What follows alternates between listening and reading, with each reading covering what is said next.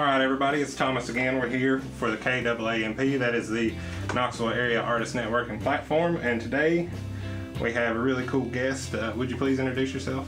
I'm Denise, Stewart, Sanabria. And how do you get down in the creative world? How do I get that? Well, how do you get down? It's the only thing that I've ever existed in, is the creative world. I guess you could say that. So I've been doing what I've been doing since I was 3 years old. So. What were you doing at 3? That's a really sharp line and really early. Most people can't say that. Okay, yeah, my first memory is of stealing scissors. So that yeah. So one of the businesses my father had on the side when I was really little was selling greeting cards through his store, where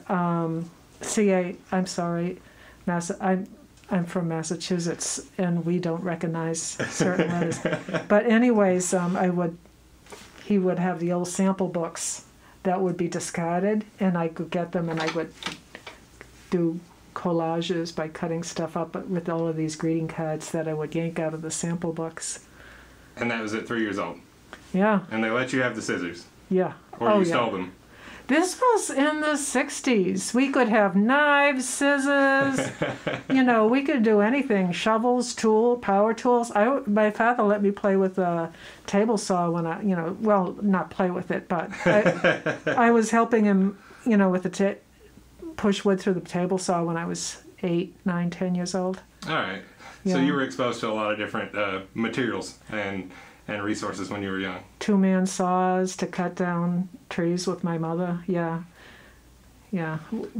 What was the house like growing up? Was it full of music and art and all the things, or was it a little more sparse? I come from a large bohemian family, so the house was full of original art, and I had various uncles that were symphonic performers, soloists, and one aunt that was an opera singer.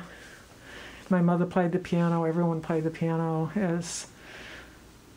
So 2 circus performers also. Oh, man. 2 great uncles. One was a strong man, and the other one was a trick horseback rider. You had the bases covered in that house. Yeah. That's amazing. Yeah. So we're sitting in your studio now. Can we sort of guide this conversation from this geographic space out towards places your art has drifted in the world geographically? So here, can you help our listeners paint the picture of your studio in their heads? Okay, right now I've got a couple of really big paintings. Well, not really, fairly large paintings. Way bigger than I was. Yeah, well, they're commissions, and I've got 5 galleries. In 4 different states, and one of them is going to end up to a client in Charleston through my gallery, Mitchell Hill, and the other one's local, and my local gallery is Bennett Galleries. And I've got other stuff backed up where I'm in the when you have multiple galleries, it's like bigamy, and so just keeping inventory in them, you keep thinking, I have really neglected Maryland for too long. I cannot remember the last time I visited Maryland. They're going to divorce me unless I give them some more stuff, And so I'm trying to get to my regular work to give inventory to my galleries, and meanwhile I've been stuck on both corporate and personal commissions. I do almost all my commissions through my galleries because it's a collaboration, it's a partnership. To keep the galleries in business, you don't sneak around behind them.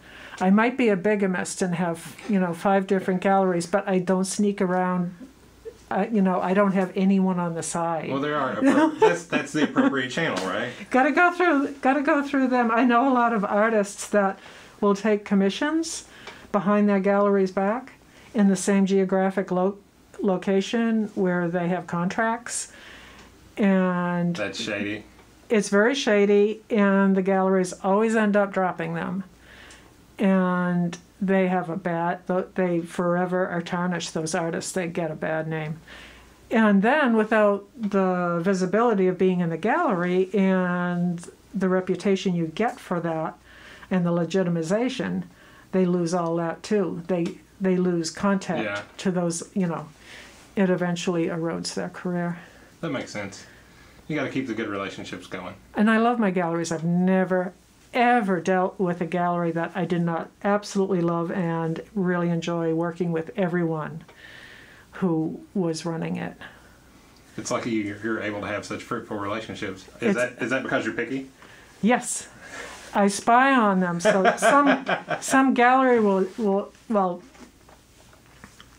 the way it usually works is a gallery goes out of business.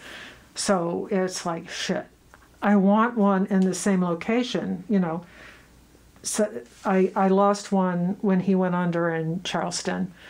And so this other gallery, Mitchell Hill, got right to me and said, we know he's getting rid of, we know he's closing. Would you like to be represented by us? So the first thing I did is I picked several artists that were already doing business with them off of the website, and I emailed them. And I said, do you like them? Do they pay you on time? Are they nice to work with? And that's when I go with them. Okay, so you get feedback first. Yeah, and I was asked by another Massachusetts gallery 2 months ago, would you like us to represent you? And I went behind their back, and I heard things like, they will not communicate with you, it's obnoxious, they will pay you, but doing business with them and communicating, they will go 2 months without answering your email. Oh, that's a shame. And so I didn't want them anyway, because I don't want a sixth gallery. You dodged that bullet. But I know how they found me. One of my galleries was one of the most prominent downtown Provincetown, Massachusetts galleries, which is a total art mecca and has been for about 100 years. But the owner got into a car wreck where someone ran into her at 80 miles an hour. And so both her and her wife were so seriously injured, they can no longer physically run the gallery. They were told, for a couple of years, you are not picking up anything heavier than 10 pounds. Yeah. And so they actually sold it last August. So I just had a solo show with them, and the remaining paintings are still here because it's only online. I see. So they're trying to see if they can run an online gallery. So when something sells, I create it here and I ship it out. And I don't know how it's going to work out, because if they can't move my work, I'm not going to stay with them, which really sucks because I've known her since I was 3 years old. Also partner in crime? Huh? Also partner in crime? Oh, God, yeah. I mean, she knows where all the bodies are buried and everything. Yeah, I've played with her in the woods and stuff since... she's actually 2 years younger than me. It was her older brother that I hung out with, and she followed us. Well, that's generally how it goes. Little sister followed us. Yeah. I have a little sister. I know how it is. Yeah. But she's the only gallery owner I've been with where I had a past with a person. I actually personally knew them, which is fun. And so when she asked me, she was gallery number 5. I couldn't say no. I kept thinking, no, I don't. This is going to kill me. I'm already working 7 days a week, but I said yes. And that was number 5. Yeah. So I think that this other gallery in Massachusetts, they wanted to buy her location. And she kept telling them no. And so they've been in and out of our galleries, so... Yeah, and the coolest thing with exhibiting there was one of her other artists last year, she does it once in a while, was Kurt Vonnegut's daughter. Yeah, so I got to have a 2-person show with Kurt Vonnegut's daughter last year. That's cool. Yeah. That's I mean, cool. for everyone who has read Slaughterhouse-Five, yeah, baby. That's very cool. So for those that can't see, which is everybody listening on earphones right now, can you tell us what the pieces in progress look like right now, the style and mediums?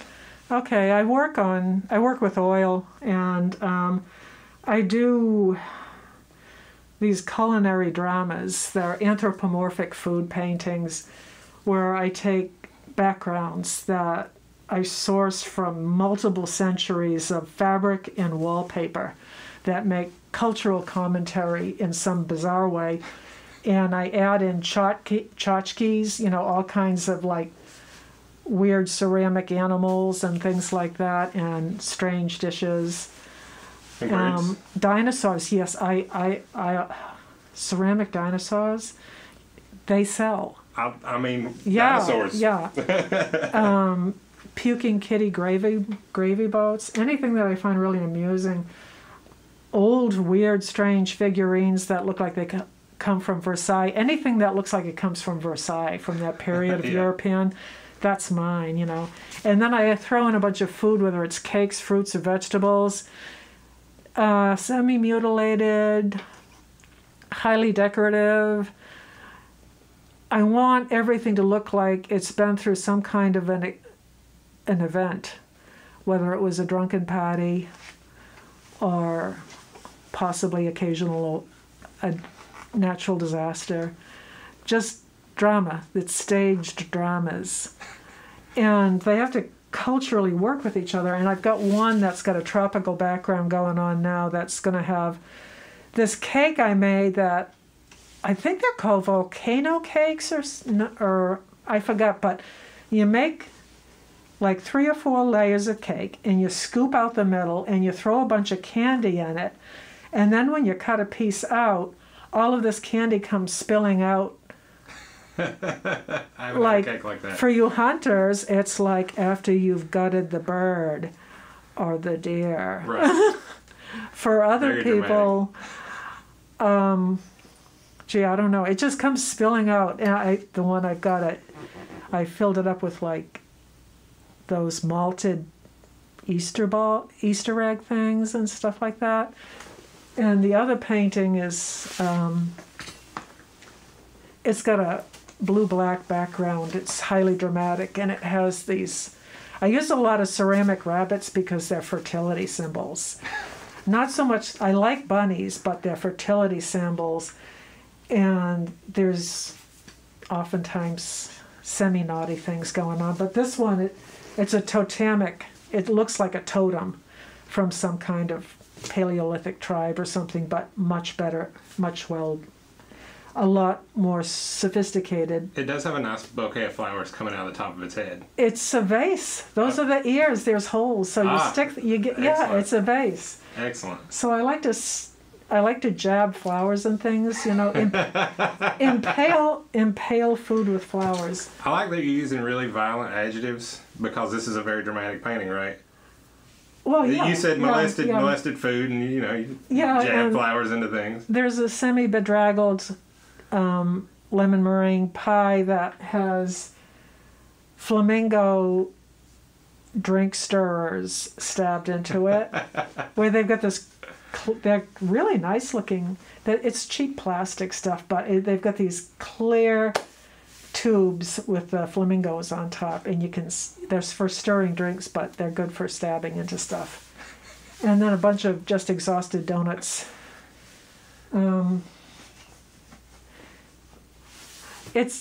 I listen. I don't know. Maybe it's what I listen to. I listen to audiobooks that I download from the library the whole time I'm working, and it's always going to end up with something like Michael Crichton or David Baldacci, where there's some kind of violent things going on. Yeah. and I don't have female. Oh, God forbid. I hate that. The stereotype of female taste in literature. Oh. The gender associations with what you're supposed to like. Right. Is so painful. I mean, males are terribly enslaved by that, worse than women. It's okay for women to like guy stuff, but if guys like female stuff, they get into way more trouble. Yeah, it doesn't flow the same in both directions. Yeah, it does not flow in the same directions. Even now, you end up getting your ass kicked. But I grew up. I was never treated as a girl. There were 2 of us, my brother and me, we were the kids. Yeah. And we were, Yeah. and it's Massachusetts. You find very few parents who bring their daughters up girly, especially out in the country where I was. You know, they hand you a pitchfork or a shovel Yeah. and say, go clean that shit up. You know, and, you know, my friends had horses and chickens and cows, and I mean, what I used to listen to waking up in the morning was, you know, it depended upon whether the neighbor's cows got stuck in our woods or not. And I know what that's like. Yeah, and so my friends drove tractors. I regularly stole my mother's tractor. She hated it. But I wasn't allowed to use the tractor, but I used to steal it all the time. As one should. If you're trying to get into some shenanigans, you got to steal a tractor Yeah. every now and again. So anyways, there's always these concept of gender associations. And when I first started working as an artist, I went towards this large and heroic thing where I did I still do them, life-size drawings on charcoal of people. And I cut them out with a jigsaw and I mount them on stands. And they're life-size, and you're standing in a room, in a gallery space, surrounded by these people. And so I'm thinking, you know, it was kind of a male, you know, screw any man that thinks that I can't do what you can do. Yeah. You know, but I'm 65, so I grew up on the other side. I grew up when things were completely closed off just about for women, for when I was really little, and to all of a sudden, boom, you know, centuries and millennia of female oppression was no longer put up with anymore, and the world opened up, and it was really great. So does that... So I'm aware of these things, though I have never really personally experienced being treated as lesser because I'm female. And also because most of the guys I've ever known are great. But I've never had to deal with jerks, but because of my mother, I was constantly aware of how she grew up and how she was treated and how she was treated as a wife. I was treated as a kid. She was treated as with a lot of misogyny. As my was father. per period, I suppose. Yeah, she was just, oh, Jan, you don't want to do that. You're going to get in trouble. I'm not going to let you know how much money we have in the bank. You're just going to go run out and spend it all. She was nothing like that. She was a, skinflint. What word is that? I've never heard that word. Skinflint? Yeah. Oh, she was cheap. Oh. Yeah, I never heard that She was word. thrifty. She was thrifty, yeah. So anyways, for any younger females that don't have the historical perspective I have, we kicked the shit out of a lot of stuff to make it so that you don't have to worry about that. I mean, when you go to the Emporium Center for have you ever, you know what a weenie count is? I would imagine it's how many men are in a room. No, okay. if that's an assumption. And I think it was the late 1980s or the 90s, there was this group called the Guerrilla Girls. And they came out of New York, and they were doing the inventory on what percentage of art in a museum in the permanent collection was made by a woman versus men, how many females got solo shows versus men, and the discrepancy was horrible. Yeah, I'm sure it was very... It was horrible. And so they did what they called the weenie count. When they would go in a gallery, they would count how many men were represented by that gallery and how many females were. And it was really bad. But in my experience, every gallery I've been with has had an extremely even ratio. Oh, how fortunate. Yeah, and so when you go to the Emporium Center, whenever they have a juried show, which they're going to in June, and I juried it. Hey. It's the Dogwood Regional, and I jury the show. And so blind jurying, you don't necessarily know who the artists are. Speaking of which, what we didn't do is tell your socials. So if you want to get to your socials right now. I'm sorry to interrupt this train of thought, but tell people your social media so they can, Oh, yeah. they can find you. My website is Stewart, STEWART, dash Sanabria, SANABRIA.com. And if you Google my full name, Denise Stewart Sanabria, you'll find the Instagram, you know, which is linked to my website anyways, my Facebook page. And I show up a lot. You have to keep scrolling and scrolling. Yeah, I'm relentless with what I do, and it shows. It shows, yeah. But anyways, when you look at these juried shows, where they're mostly blind jurying, whether it's New American Paintings magazine, where every publication is juried, and you count. Actually, there's more females that will show up when anything is done on the basis of pure merit versus association. So it's balanced out, and it's all good, you know, and I'm sure there's shit that still goes on. But from a female perspective, in such a, you know, just a rate of just a couple of generations. That's fast. The patriarchy died. Pretty much. I mean, you still see remnants of it. Like, I'm in an exhibit right now at the Knoxville Museum of Art, and it's women from the KMA's permanent collection.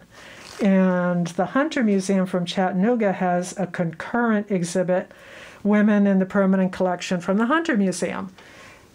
And it's kind of cringy to be in an all-female exhibit in a way, because you know, I'd rather just be in an exhibit without the added conjecture about it. Without the, you know, it's like, oh, we need extra help. We don't need any extra help anymore, really. And you know, this thing it'll continue to go on for maybe another generation until there's no point to it.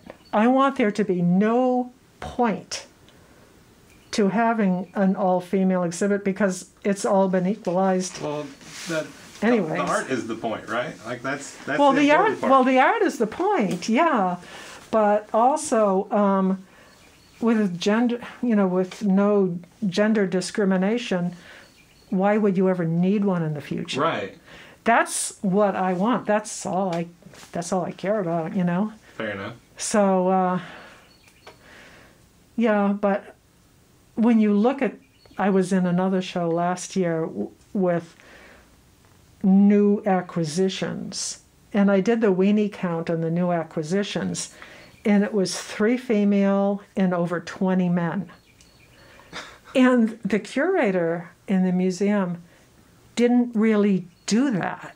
What it is, it's a residual thing that's the tail end of the 20th century happening, because almost everything was donated.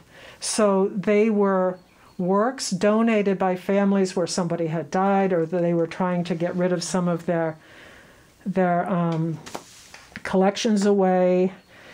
And so that was the work that people were collecting in the 20th century, which was primarily male. So what you're seeing is just the dying off of the last thing. Because first I thought, only 3 of us? Until I read the fine print. And find, you know, to get into a museum collection, you have to go through the collection committee, and it's all voted on. And sometimes artists will donate. Other people donate stuff they own. Yeah. And sometimes an outside group will get together to fund a piece to be bought into the museum's collection from an artist that they want.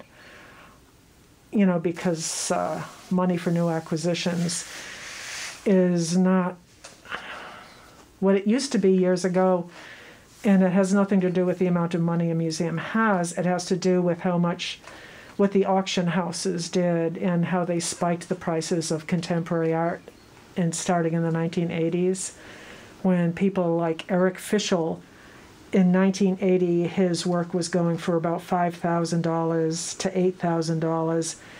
And a year and a half later, it was selling at auction for over $100,000. And then it went up to $250,000 within 3 years due to auction houses. Inflating the prices. Yeah. That's when Wall Street people started saying, you know, we need to get some kind of a collectible besides stocks. You know? I know. Let's see, all the classical art, that's pretty much taken up, so let's do contemporary art, you know. Who's new, you know? Yeah. Who's new in New York? And then money just thrown at it. Yeah, a lot of these people that buy through auctions, they never even take it out of the crate. And it goes into a warehouse. Blows my mind. And then they try to flip. Oh, we got this Damien Hirst for only $1.5 million. Let's see. Let's wait. 3 years later, they sell it for $4 million. You know. Right. But you know, yeah, it's the largest. Art is the largest unregulated industry in the world.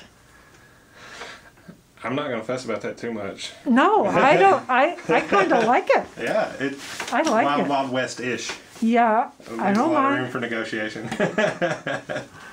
I don't mind. So, anyways, my studio it's a basement. I have intimate relationships with my fan base, which is out back, which is an assortment of squirrels and chipmunks, and they run back and forth, and sometimes they sit and I swear to God, they watch me. There's a chipmunk. There's one particular chipmunk that will sit there, and it seems to be watching me. I might be wrong. Must have good taste. I leave seed out. Oh. Yeah, so that's my suspicion. But when you're an artist, and I mean, I do this for a living, I work god-awful hours, and you work in isolation. So just having a couple of chipmunks and squirrels running, you know, it's great distraction. I really appreciate them. Well, you also have a good bit of natural light in your basement, which some people don't have, and that's nice. Well, yeah, it's ground level, so I've got French doors, a window, and I have very little natural light in my basement, so I'm a little jealous. Oh, okay. I've got the right fluorescent mix bulbs, and then I've got various Excellent. spots that are generally used for photography, but they're good. You can balance the color. Mm-hmm.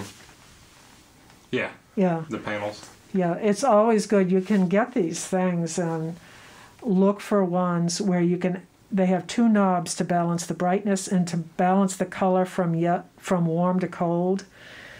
And that's the type of light. And you don't have to spend a lot of money for them if you buy them. I shouldn't say don't go to the art supply store to buy, because there's one, see that? Yeah. That thing sucks. It gives out hardly any light. It was like $80 or something, and it illuminates maybe 2 by 2 foot square, and that thing is like like a construction work. So, it illuminates like 8 by 8 feet. It's a huge difference. So you found a better source for lights. Yeah, I got them from B&H Photo Supply. That makes sense. Which is that big supplier out in New York that has virtually everything. If it works, it works. Yeah, yeah. So stylistically, you work in what realm? Oh, I'd be considered a hyper-realist.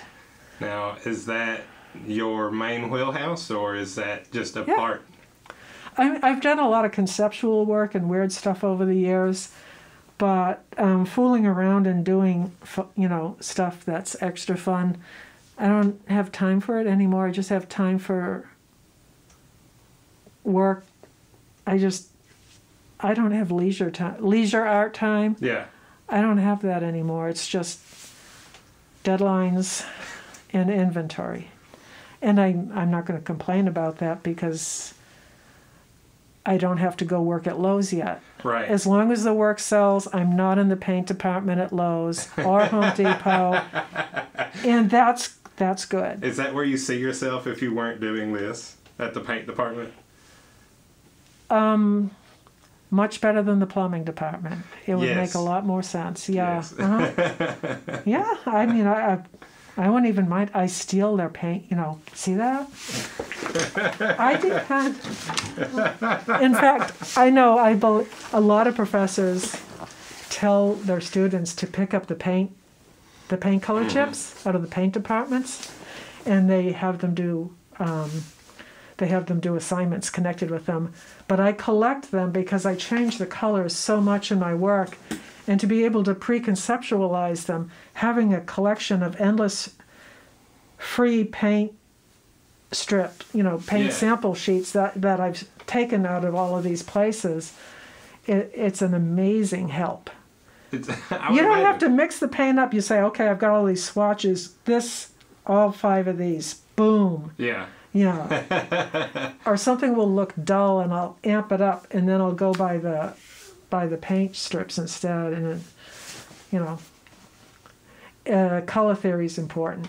It's a massive psychological key. Yeah, and you have a lot of contrast in your pieces too. Like you have bright warm colors against a very dark black and blue background here.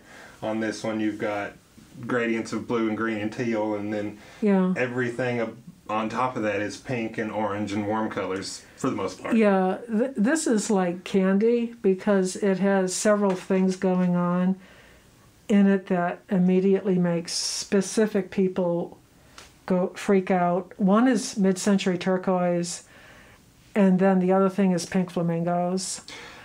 Flamingos get people for some reason. Yeah, yeah. And in the foreground, which isn't painted yet, there's some... That's the cake, right? Yeah, there's a lot of teal. Teal and turquoise, they're both... they both psychologically click in a person's brain. And it's a strange thing if you've ever... Graphic design students understand this. They usually have some book. And the book will... There's several of them out there, and they cover the entire 20th century, and they go by decades. The specific key colors in a decade, the fonts they use, different types of design compositions, and they go decade by decade. And I don't know what it is, but mid-century, 20th century, the architecture, the design, everything was so positive. It was minimalistic to a way, and it was psychologically positive. Even the music. People will go back to it for just doses of psychological positivity in their mind, as opposed to the 1990s with grunge. You could say... Serious contrast. Yeah, yeah, and you can psychologically trigger people. Different people are different ages. But the thing about mid-20th century, it doesn't matter what age the person is. They all gravitate towards that. That's so popular in, pop culture otherwise. I think it's hard to avoid that imagery and set of ideas in art. Because you can turn on the TV or listen to the radio and hear something directly inspired by or homage to a lot. Yeah, it was a time of significant... Well, it wasn't so much it was a time of significant change because things had been amping up crazy since the 20s, but it was after the war. So the shit was already past, Yeah. Death was left behind. So is that aspect of the images you create something you think about from the very beginning of a process, or is that something you just find along the way? No, it just shows up. Okay. I don't do anything from a deliberate, manipulative, tricky, sneaky, preconceived way. I mix certain things, and they tell me what, all of these different props and things I have, and they basically tell me what they want me to do with them. Okay. So they are often the leader, and my other go-to thing is Versailles. It was the time of obsessions, of materialism that was so over the top. It was extreme. Appetites. Yeah. It didn't end well. Right.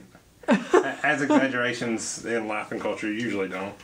No, it did not end well, but it's a fantasy. One that's somewhat accessible still, too. Yeah, it's accessible. I do it cheaply, you know. I do a lot of like moon pies. I'll stick a lot of Versailles-esque things, but they'll be filled with zingers, moon pies, snack cakes, and stuff like that. And it works. I love it. It works. Moon pies are delicious. There's a democratic American version of grocery store Versailles. So, would you say there's a ratio of ideas you create versus ideas that come to you? Or is that lopsided in one direction, or is it pretty even? It's a process of working. I preconceive things randomly for strange reasons that just come to me, and the other stuff is fiddled with. Yeah. You know, like I'll go somewhere and the weirdest thing is I never painted flowers at one point, and a friend of mine went into the Beard and Antique Mart, and the guy who was working the desk said, "I've got all these flowers here, want to take some?" And they were half dead. But nobody ever gave me flowers before in my entire life, so I was really excited. And so then they gave you half-dead flowers. I grabbed them, and then I went to Fresh Market, and I got a really cool-looking cake. Mm-hmm. And I came back, and I just worked with that, you know, with these multiple things, and I came up with this really cool idea, past freshness. I think I love it. Yeah. And so that painting lives, I think, outside of Cleveland, Ohio now. Okay. Yeah. So can you track down any of your other paintings? Oh. Any in private collections all over the United States, right? That's exactly where they are, in private collections all over the United States. And most of the time, I don't know who buys them. Sometimes I'll have the buyer send me an image of my work installed in their house on Instagram, and I'll say, "Holy shit, thank you," you know, because that is so cool. I love it when that happens. So that's a message from the universe out there. You didn't know where it went, but it found you again, and there it is. Yeah, and you never want to ask your gallery who bought that, because they're thinking, "Oh, you're going to sneak out and try to contact this person direct." Right. So I never ask. They'll occasionally tell me, but I never ask who's ever bought anything. I don't know if that mystery would sit well with me. Oh, I mean, I understand, but I don't know if I can handle it. Yeah. And since I've been on Instagram, I know who buys a lot more of them, because they'll contact me about, where's that going? You know, and I'll say it's going there, and they'll say, "Oh, I'm going to get in touch with the gallery now," and I'll say, "Oh, thanks." and most, about 50% of the time, they actually do. And then on down the line, the transfer happens. Yeah, and so then I know who they are. Right. Yeah. But they reach out to you first sometimes. That's got to be nice. Yeah. Instagram is amazing. I do enjoy it for the most part. Yeah. So what pushes you for hyperrealism? Is it just the most enjoyable thing for you? Okay, when I started college, it was the mid-1970s, or as I prefer to say, the dawn of the age of disco.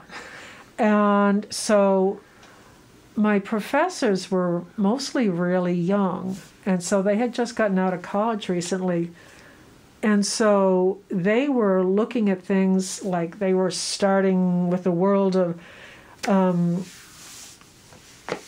Warhol, Rauschenberg, people who were actually working with realism. And so by the time I got in, it was Chuck Close and Philip Pearlstein and Janet Fish and people like that. And so they were realists.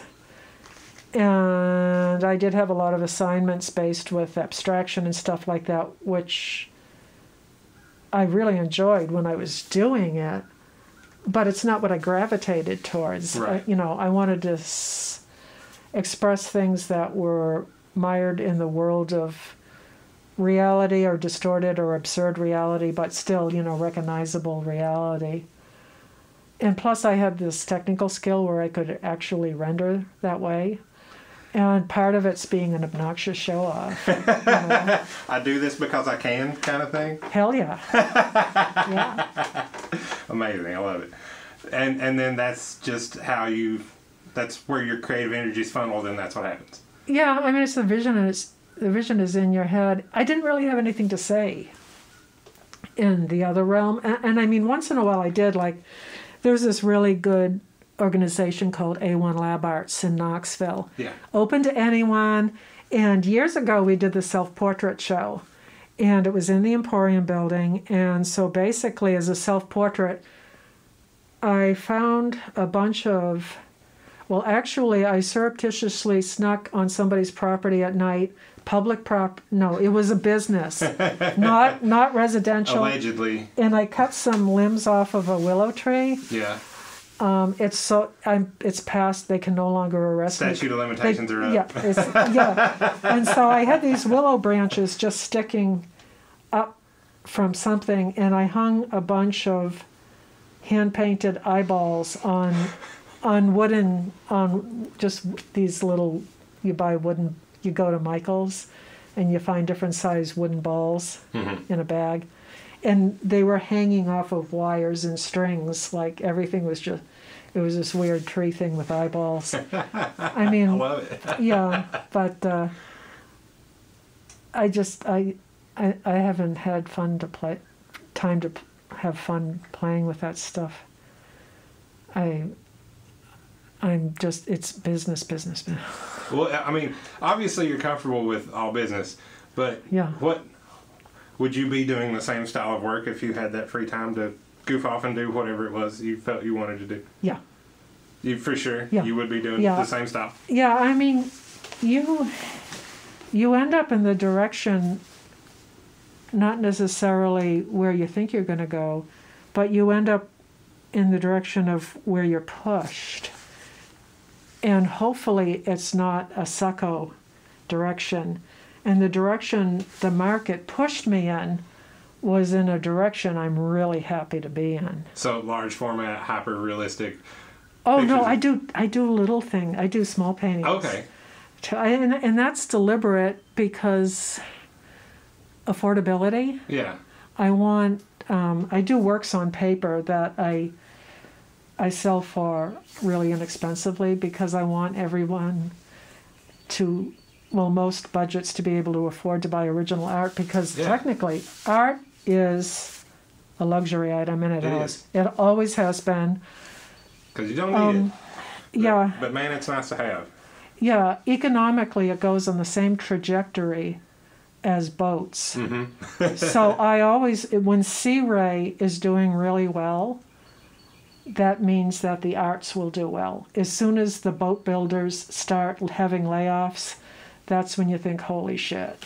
So do you keep your ear to the ground on the local boat market? Sea Ray? Oh, yeah. Sea Ray is my guide. And Sea Ray had layoffs in the spring of 2008. And I thought, holy shit, this is it. And then the stock market collapsed in late August. Oh, God. In late August, and my gallery dealer in Asheville at the time, I remember it was January 2008, and she said, my God, something's going to happen. I didn't sell anything this entire month. And it was that was the canary, these 3 canaries in the coal mine. And then boom, and then, there was a local group that had started a new gallery space. I'm not going to say the name out loud. I love them too much. And they opened September 2008, and I thought they're going to be dead they're going to be dead so quickly, because their rent, they had been using one place where the rent was like $300 a month, and then it went to $2,000 a month. Oh, man. Yeah, that was like suicide, and I lost 2 galleries during the recession, both in Asheville. So how did you discover that parallel between the art market and boat market? I always kind of knew it. You always kind of knew it. Yeah, Cape Cod, baby. Oh, that's you know? fair. That's fair. Yeah, that makes sense. You Art and grew up boats. around a nautical environment and boats and boats. people that own boats. Yeah, that makes sense. Art and boats. I mean, it's just something that was innate, you know? Right. Always around. Yeah, nobody was. Well, of course, a lot of the people I knew that owned boats, they were fishermen, so they had to own a boat. It wasn't a luxury item in that case, you know. And there's nothing like wandering around in your friend's dory with an 18 horsepower Evinrude on it, you know. I managed to water ski off the end of that boat. Hey. It had just enough power where I could levitate on the top of the water without sinking. Just enough. Yeah, you can do that. Excellent. So that was the cheapest ski you could get, probably, right? That was the easiest and most efficient way to make that happen. No, it was the combination of crap that my friends owned. So yeah. So it was a slap together boat. It was just an old dory, an old lobster dory, an old really. They're heavy wooden boats. Okay. Yeah. So, yeah. I was that kid in the sailboat in the movie Jaws. Yeah. I was not literally, but that was my childhood, you know? So, does any of that filter into the work you make nowadays, or is it pretty well removed from the imagery you create? The few times I go back up to Massachusetts, it's like I'm going to a foreign country. It's culture shock when I go up there. I don't really, you know, it just seems strange to me now. Well, how long have you been removed from that? I've lived in Knoxville since 1986. You're pretty comfortable here? Oh, God, the first week we moved here, I thought, holy shit, nobody's ever going to make me move away from here. These people are nice. They're not mean, you know, and everybody's really nice, and we can actually live in a house instead of an apartment with a prostitute upstairs that has sex in the bathtub. And you're sitting, and your kids are, and you're sitting at the table, and the water is coming down the walls, and you can hear, oh, baby, and it's like, Jesus. She works 24 hours a day. That was in Hampton, New Hampshire. That was not Massachusetts. Things get trashy in New Hampshire, you know. What an experience. Yeah. No, I love this place, and I am very much invested by, I mean, I use moon pies. I mean, there's so much cool cultural stuff from Tennessee that I integrate into my work. And the coolest thing is humor is so important down south, where up north they can just be obnoxious, you know, serious. Yeah. And where humor is used for cruelty to make fun of other people. I've traveled a bit above the Mason-Dixon line. You so know that. I've experienced a bit, yeah. You saw that. Where down here, it's like everyone's mother said, don't you ever you want to make fun of someone? You make fun of yourself. So the humor is self-deprecatory. Right. Which is, and if you can't laugh about that on you shouldn't probably be laughing about it about anybody else either. Yeah, so it's kind. And I didn't experience a lot of kindness up north. Growing up. I'd be inclined to agree with that. There was a lot of really horrible people. I mean, people that maybe it's just the stress of living in an environment with a difficult climate and a difficult financial climate. It's expensive. Yeah. I mean, actually Knoxville, what's happening in Knoxville is so depressing. I agree. I mean, there's not enough real estate to go along. There's not enough supply, and the price is going up. Some of my friends, they can't find a place to live and their rent goes up. I know several people who have been priced out of the houses they were renting. Yeah. Yeah, it makes me absolutely sick because that's why we came here. We came here to be able to actually find a place we could afford to live in that wasn't where all our neighbors were criminals, you know? Right. No. So we only have one ex-con in this neighborhood. Only one? Only one that I know of. That ratio's low. And he's behaving pretty good. He hasn't committed an act of vandalism in 2 years. 2 years? 2 years. Why are you counting? Well, that's the morning I woke up and the whole garage was covered with used motor oil. Ah. Because he's mentally ill, and he's not a bad guy. His parents are really sweet, and he has mental and substance abuse problems, and then he'll apologize. I'm sorry I did that. I'm sorry I yelled at you when you told me not to set fire to all the leaves in the street. So that was the act of vandalism 2 years ago? No, that was that was a few months ago. Oh, okay. Well, it's either that or the city sucks them up, right? This is county. Oh, you're out. Okay. Yeah. Then no, they won't. No, our neighborhood pays for someone. Oh, that's handy. So more questions. I'm getting diverted. What about, so hyperrealism is such a far and removed stylistic achievement from what I do. I'm really curious why you enjoy it so much. It's been what I've been doing my whole life. And is it the challenge? Is it because you're comfortable in that wheelhouse, or is it just because that's the accurate way you get things out of your mind and through your fingertips? Okay, when you look at the entire history of art since the caves, what has the majority of it been? The human form. Yeah. I mean, it's just what there is. And I mean, I grew up literally inside the Worcester Art Museum. And it's one of the two incredible museums, one of the three incredible museums in New England, besides the Isabel Stewart Gardner Museum and the Boston Museum of Fine Arts.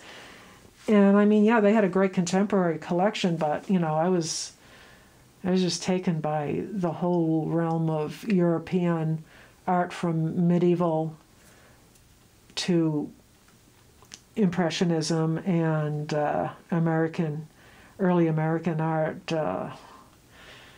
Hudson River School, and even just going back, they had great Asian art there. They had Egyptian art, Mesopotamian. It was just A to Z, the whole 9 yards, and most of it was just. I was obsessed with Renaissance art, just really, really obsessed with it when I was a kid. A lot of portraiture? Anything. Anything? Anything, yeah. Yeah, Albrecht Dürer, Da Vinci, Raphael. Yeah. And that's what you found and gravitated to when you were growing up? Yeah, the Flemish realist school, yeah. Yeah. Yeah.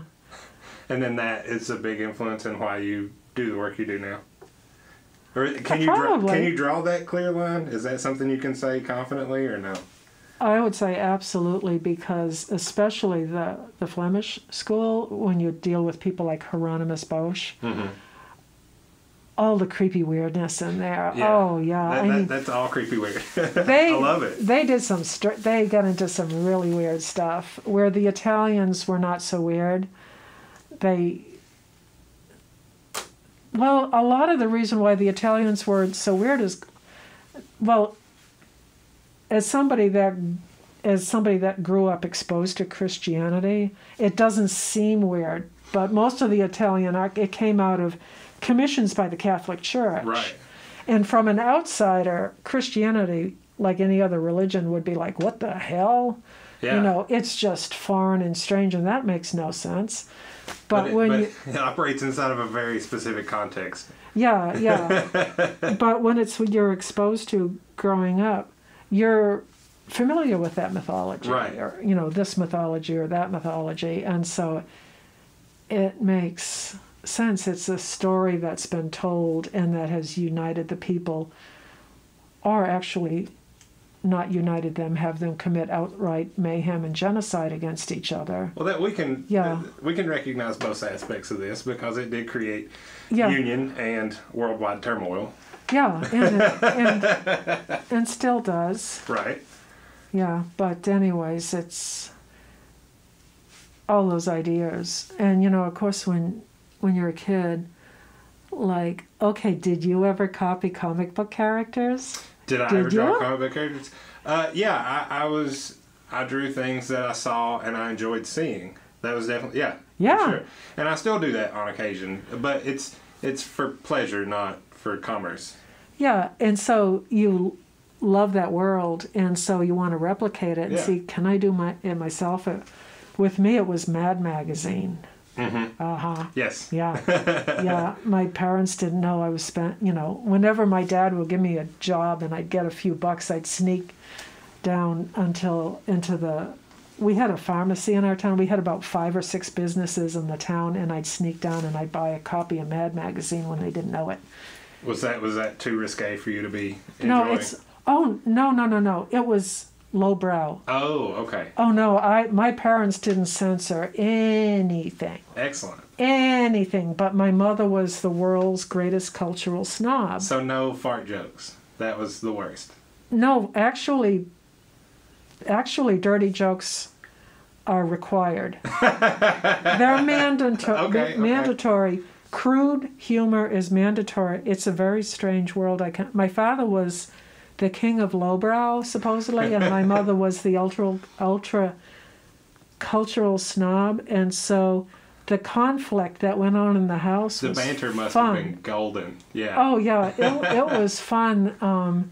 Anything my mother detested, my brother and I latched onto. Oh, immediately, like right? Crazy, yeah. Anyone she hated on the Ed Sullivan Show, that we were the biggest fans immediately, and we would imitate whatever musician. Really hitting mom where it hurts.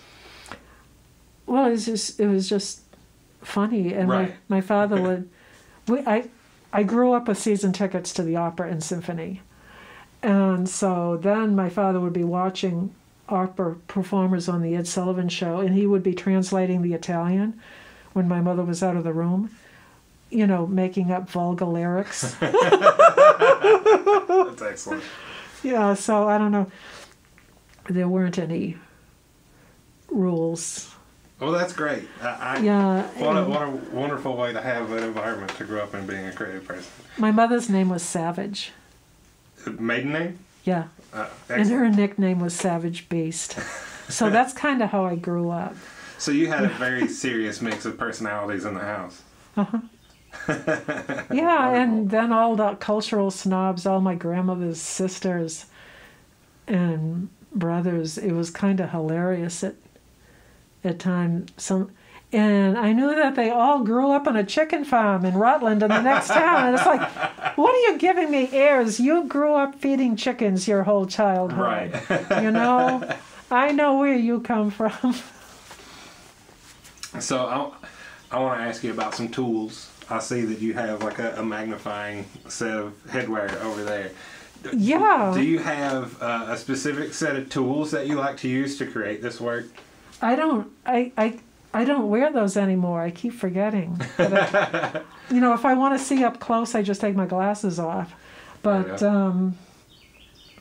I gravitate towards just certain types of brushes that are either sharply angled or really pointy or really long. Like to do a lot of really fine lines, you use these brushes called rigger brushes, and they were designed to paint rigging and sailboat and boat paintings back in the 17th, 18th, 19th century. And you load them up, they're long and skinny, you load them up with a lot of paint and you can drag a line forever, In my experience, those are script brushes, but in automotive pinstriping. Really long, skinny brushes. Those are larger. Those are a little bit bigger. Yeah, diameter-wise of the brush itself, yes. Yeah. Very skinny. They're similar, yeah. I've seen sign painters do stuff with that, and holy cow, that's amazing with that's a big freehand sign painting. That's a big inspiration of mine, like that sign making and pinstriping and automotive art from the late 40s to the early 70s. Oh, yeah. From the straight up stripped down hot rodder stuff that you would see on the Saturday nights all the way to the psychedelic painted gold flake lowrider, everything. All of that is really big in my wheelhouse. The Chicano stuff is the best. Oh man, the paint jobs are crazy. Yeah. I very much enjoy that arena of automotive expression. Those cars are no joke. Yeah. They're really done well, and from start to finish are done well. Did you know that Cheech Marin is a massive art collector? I did, yes. I have his catalog of his work he owns that he actually had Target, believe it or not, sponsor to exhibit around the country. Yeah. Target. Yeah, and you can see, I mean, figurative art's huge with Chicano art. And a lot of them, of course, love to paint imagery of people standing around with lowrider cars with really cool paint jobs on them. Those types of aesthetics are really influencing an automotive themed body of work I have right now.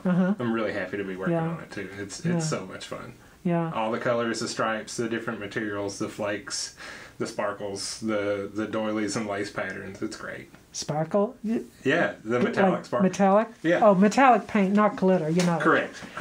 I've used glitter. I would see that it fits. I've embedded actual glitter. You use some resin, and then I don't like to overdo it, so then you touch the brush into some glitter, and you just kind of touch it into the areas where you want it to stick. It falls into the resin. Yeah, and you carefully add the amount you want. Yeah, I've used Mardi Gras cakes. I've used them as models, so then I figure, look at all that sparkly sugar. I'm just going to use glitter. Right. I will add glitter to it, and then you walk back and forth in front of the painting, and it will spark. Yeah. The light will hit it, and it will spark. Yeah. I've used some of the crazier materials that I've had in my art the last 2 years or so. I've been powdered pigments of the UV variety, so I'll make I'll make jewelry that have a lot of relief or negative space in them, and then I'll fill that with some sort of resin that have the colored pigments or the UV pigments or a glow-in-the-dark powder or something in them, and that's been really entertaining for me and my pursuits. You get to see the depth of the cavity that you fill if you mix it right and pour everything at the right time so the viscosity doesn't let everything just sink to the bottom. Can you see it without a black light though? Yeah. Okay. It's a solid colored powder. It's not any sort of translucent. It is the color in normal light, the color it glows. So you get a 1-to-1. Okay. So I grew up in the era of the black light and the psychedelic poster. I have several of those in my home, yeah. Okay, good. Keep the tradition going. I sell a lot of, well, I don't think you're familiar with my body work, so I've seen some. I make a lot of things that glow or shine or interact with the light or absence thereof in some way. Yeah. And that really entertains me. I don't like people turning the lights off in their house and their art disappears. Your work is on your mask. You're correct. Thank you for noticing. So, I like to make things that play with light or the absence of. And glowing things is, when people turn their light switch off, they have a different piece to look at. Yeah. So I really enjoy that, whether it's practical or, whatever. It entertains me, and that's the experience I want people to have. And when I tell people, hey, for like premium viewing in your home, you should have some sort of black light. Do you have one? And most people say no. No. I'm like, what are you doing with your life? And I understand that response to that question is a little out of sorts because most people don't have black lights in their home, and that's the normal now. But I am going to rebel with everything in me to let that not be normal. So if I can give a person an excuse to go buy one, I'm gonna do it. Yeah. I very much enjoy making those style pieces. And wearable stuff, too, is also a ton of fun. I know people have gotten into, it's mostly acrylic paints that are called, I think it's interferon. Interference paints? Interference, and what it is it's almost like pearlescent type of things where the color has a sheen that fluctuates. Yes. Depending upon the angle. I've used some of those. I like them a lot. I've used them on, I think, 2 of my geometric pinstripey pieces. It's a white and a violet, and I like it a lot. Yeah. Yeah, see, I'll use metallic paints. I use oil, and they don't really come in oil, but oil has all these really cool metallic paints, and I like the gold. And you mix it in with other stuff, and you don't realize it's metallic anymore, but it's still, it gives this gleam. I feel like the way the light plays with a lot of metallic pigments, especially if they're in some sort of clear or translucent body. You get the depth because you see light go into it, and you see light shine out of it. Yeah. And I love that. Yeah. The depth. It's not a lot, but you see it and you recognize it's there, and that's really neat. Yeah. So when do you use a lot of those other materials like glitter and such? Just whenever it needs it? Whenever it needs it, yeah. Like I've done pieces where the whole background is kind of like a goldish ochre color, but I want to amp it up, so I just throw a lot of metallic in the mix, and it just gives this slight luminosity off to it. It's subtle. It's not screaming. I mean, to really get a gold, you have to use. This has been sitting here. This is the stinky stuff. The stuff that stinks so bad you have to work outside, and even outside you still have to wear a spray mask or something. Well, this looks very gold. I broke the bunny. I broke its ears off. I had it packed wrong. Oh no, it fell on the floor. It was up on my router table, and it fell on the floor. And so I did the Japanese technique. Oh, and you put the gold in the cracks? Yeah, and I can never remember the name, but when they repair things in Japan, they repair the broken sections with gold. Yeah. With gold lines, so the bunny is packed somewhere back in there. And it has gold in its... Yeah, I've had this out because after I super glued it, I put lines of gold on top of the super glue. I like that. And that was totally on accident? And then you had the opportunity to make it really neat? Yeah, I have to be careful. I've broken a lot of my stuff. And you have those for reference, more or less? Yeah, they're my props, my models and my props and stuff. And I've been doing a lot of photo shoots, so I haven't put them away. This is usually not here. You generate a lot of your own reference material, right? Do you have to for what you want to do? I collect it. Okay. I go hunting it down. I have the horrible temptation of wanting a 3D printer. Well, let me tell you about that real quick. Okay. Yes, but no. Yeah. I love it. I spend a lot of my time working with that robot that I have in my house, and I try very hard not to just make useless shit for no reason, and it's really easy to do that. So I know. That's my only warning. I collect useless shit for a good reason. Yeah. Well, what I mean when I say that is I try not to print tchotchkes and whatever it is that I would use once and then sit on a shelf forever. I try to make tools and stencils and practical things that support my other artistic endeavors. But on the flip side of that, I do use it to create wholly intended items for that workflow and that workflow only. So I do a lot of my jewelry on the printer and then do the resins and stones post-process to that machine. But I've also made stencils and stamps and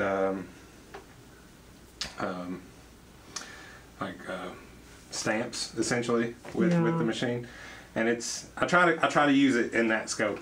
It keeps me reined in on what I need it for. Yeah, I mean, I taught as a contract instructor in the theater department for 5 years at UT, teaching costume illustration to the grad students, and it's this shitty old house that the grad students have. And inside the shitty old, one of the worst departments for having horrible environment,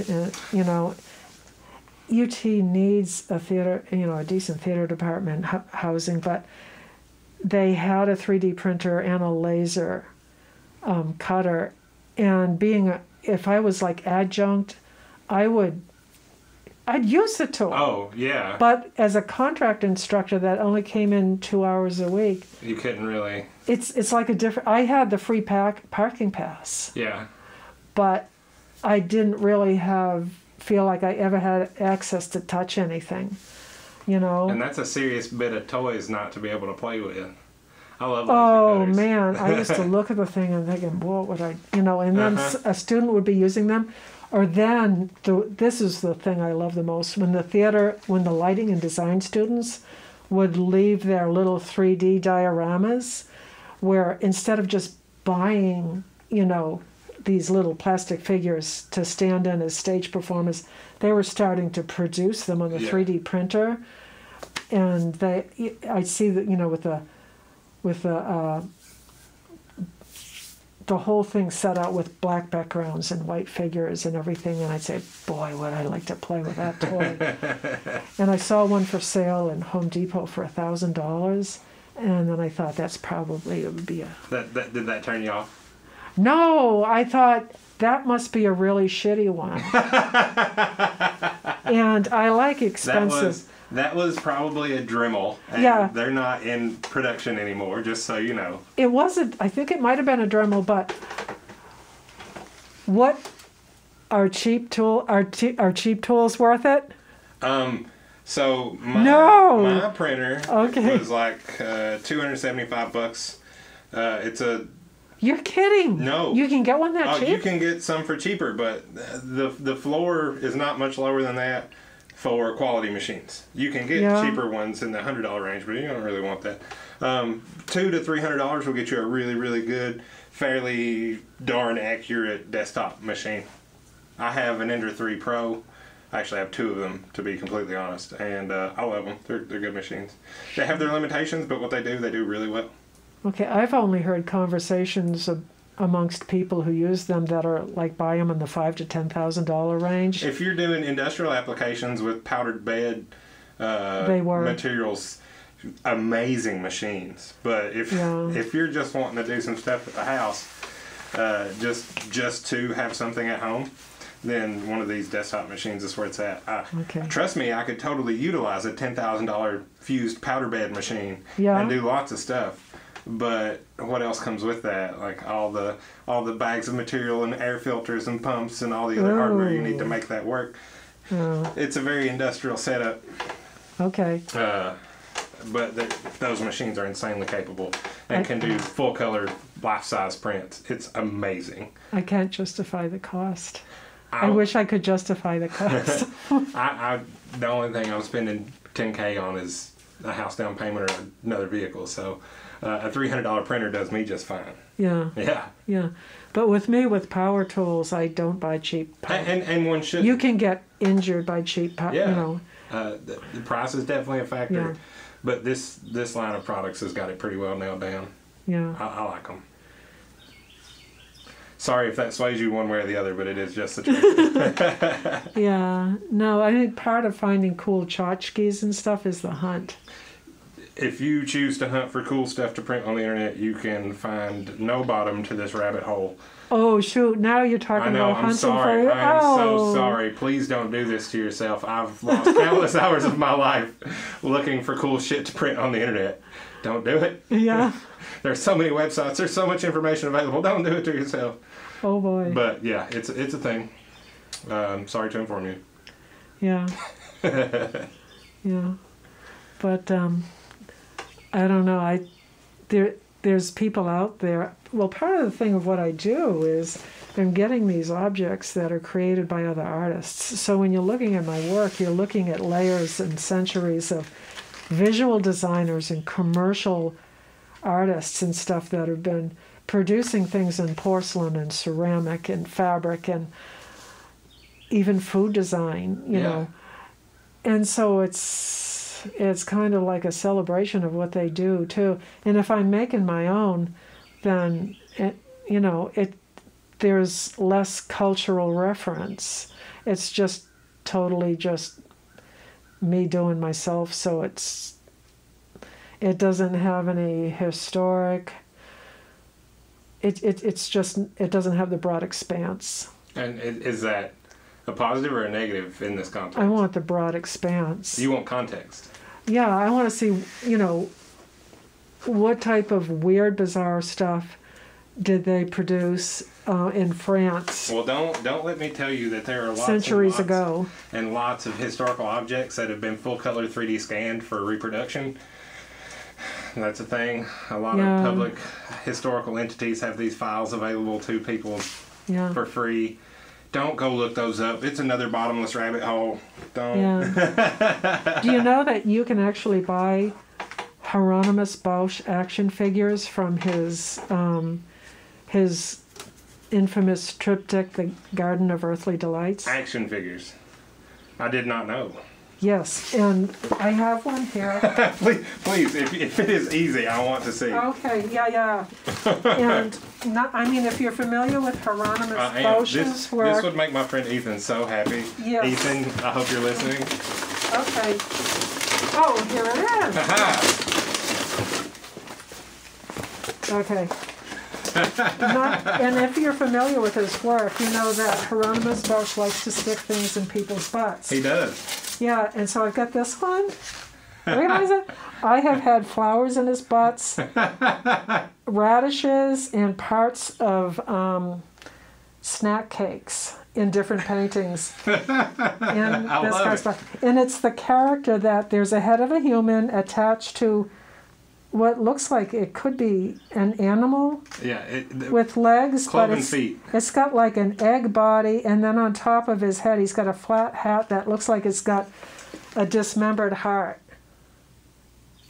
Well, you know, it's Bosch. Yeah, it could be several things. Yeah. If I didn't know you could buy those figures. That's amazing. Yeah, they've got a bunch of them out there. But out of all the people in art history who you would like to talk to, would not Hieronymus Bosch be one of the top? Oh, I would love. Yeah, like, that'd be what great. The hell was... So, you know? also, Caravaggio. I would love to talk to Caravaggio because he used a lot of his reference for his biblical figures, just people off the street, and the church hated that, and they would still pay him god-awful amounts of money to do it. Oh, come on. The church knew that if you had a blonde woman in a portrait, it was a prostitute. Yeah, but they would probably be okay with that. I mean, his paintings of Virgin Mary were of his muse prostitute partner for the majority of his life.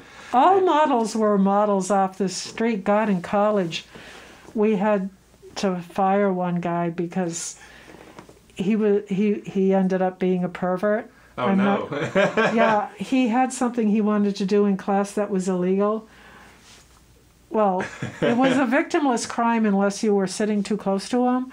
Oh, but anyways, he was fired. I had one poor woman that came in one day. She was black and blue from head to toe.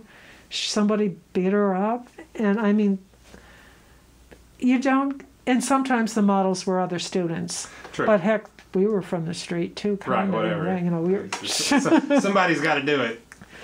I mean, who do they think you were going to use as a model? Right. It's not like there's a whole subsect of society that was just like, no, we're models for religious paintings and religious paintings only. It's just whoever. Now with Caravaggio, it would have been somebody that he dragged back from the bar. Right, and might have gotten into a fight with at the bar. You know, perhaps it's not out of the question. Yeah. That his more or less outlaw attitude always entertained me. So I would love to have a glass of wine with him. That'd be great. Yeah. Yeah, I don't drink, so I'm going to stick with Bosch. That's fair. Maybe he did. They were all... you couldn't really drink the water back then. No. So a lot of people drank really wine. well, yeah. So there was a lot of... Actually, there was a lot of beer. Mm-hmm. Yeah. But, that's not a short list of artists I would like to pick their brain. But that one's pretty darn close to the top. Yeah. For sure.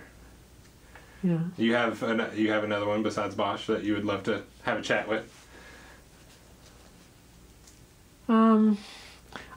Everyone always thinks Da Vinci, but I bet he would be a real pain in the ass know-it-all to talk to. You're probably right. I'm not going to fight that assumption whatsoever. Yeah. He had a post in society that not a lot of people get to occupy. So. Yeah, he was arrogant. He made fun of Michelangelo's drawings and stuff. Yeah. You know, it was no. Oh, the other one would be Elizabeth Vigée Lebrun. I have no idea who that is. She was considered the greatest artist in France during the reign of Marie Antoinette. Okay. And she became the official court painter of Marie Antoinette. And she was also like the highest paid artist.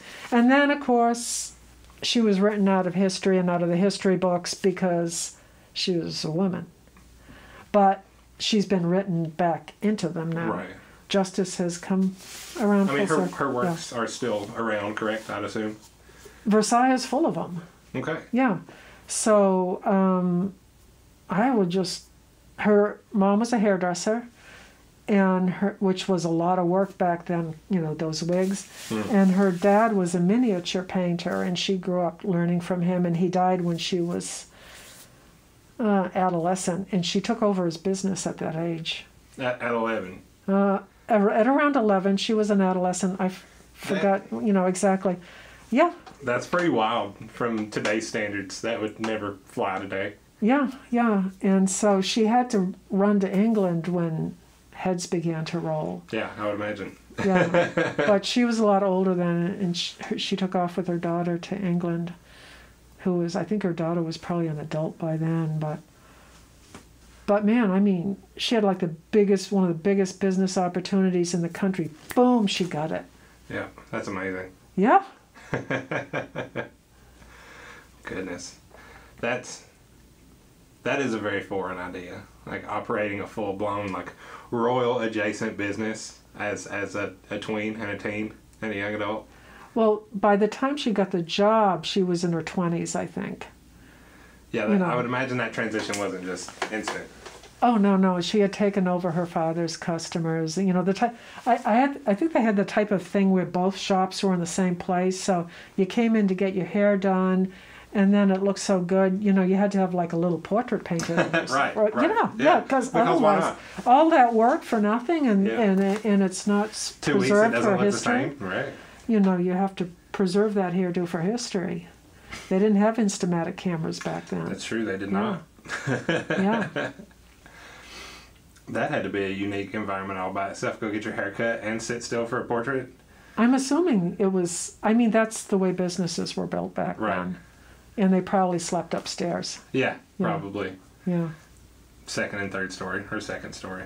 Yeah, and it was pretty sure it was in Paris. Yeah, they were Parisian. So. I'm sure that would be a wild conversation all by itself. Yeah. Well, Denise, is there anything else sticking out in your brain that you want people to know about who you are and how you do your work? Not particularly. It's just we're in a particular point of time now in which there is so much out there, all of these different genres, and all of them have equal legitimacy and equal interest, from conceptual to post-studio to, the only thing, de-skilled art, no. I want that to die so bad. Is this a genre of what? This term is news to me. De-skilling. Look it up. It makes me just want to kick someone. Does it sound like what I think it sounds like? It sounds like you couldn't get you flunked algebra class, you couldn't get anywhere for any, you had to get into college because the art department is one of the only ways to get in without SAT scores. Mm-hmm. And so you didn't have the skill for that either. So you decided, hey, let's make this the next trendy thing. No, screw that. Okay. I am... Are you very anti-bananas taped to walls? I actually like Maurizio Cattelan. I like him. Did you ever see he also did the thing of the Pope with the meteor? I did. Yes. I like Maurizio.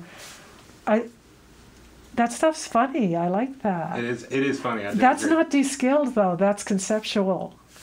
That's good. That's okay. But skill's your car. You get in that, you can drive anywhere. Yeah. And to glorify the lack of is atrocious. It's absolutely atrocious because there's not many places you can go without skill. Fair. You can't even make fun of a de-skilled piece by imitating it unless you have the skill set. The irony of that is intense. Yeah, I agree. You have to have skills enough to replicate that to be satirical about it. Yeah, that's self-defeating right there. Any other pursuit in life, like medical, you don't want a de-skilled doctor, do you? No, you want one with a skill set, Well, I'm glad we've uncovered that. Do you want to plug your socials one more time so people can hear it, and then I'll talk us out? Okay.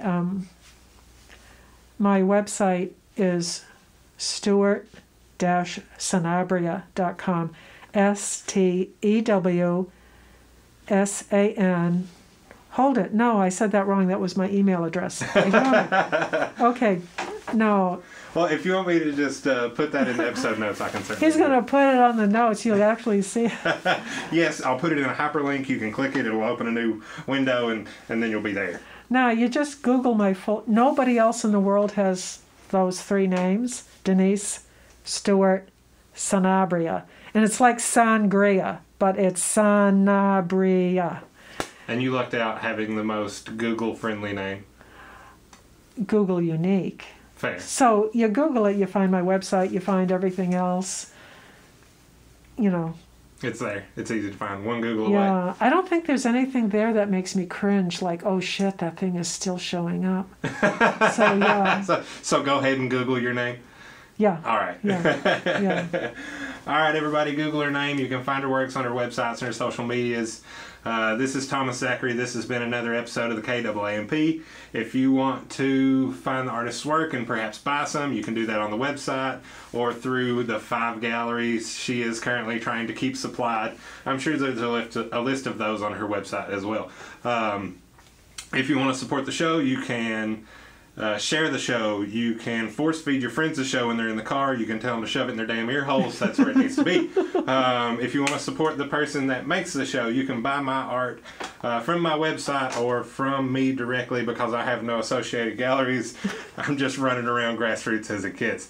But that is The Twisted Wrist, with periods between the twisted and wrist, on Instagram. Big red-headed dude. You'll be able to find me in the pictures really easy. I make crazy psychedelic art for your eyes and the lack of light. Thank you very much. This has been the KAAMP.